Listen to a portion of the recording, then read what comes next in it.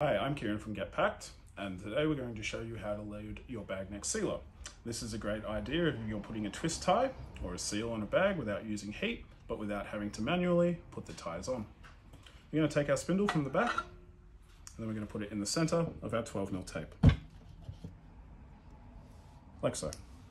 You want to have your adhesive facing up, and then we're going to position our tape back in the sealer. We're going to grab our tail of tape, bring it past the junction, and we're going to have a little tail hanging off down here. Then we're going to take our bag, put a twist in it, and drop it down through the junction to seal. This model does have a cutter if you would like to trim the excess from your bag. We have many other sizes and widths available as well, but they all function exactly the same way.